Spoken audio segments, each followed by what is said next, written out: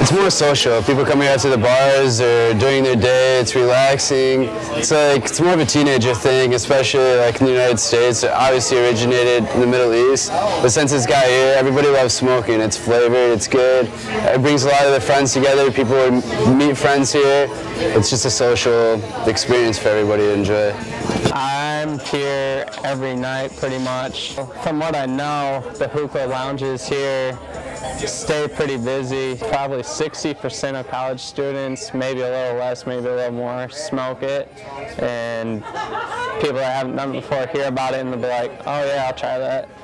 You gotta make sure you ain't right. Red dots 'cause I'm red hot.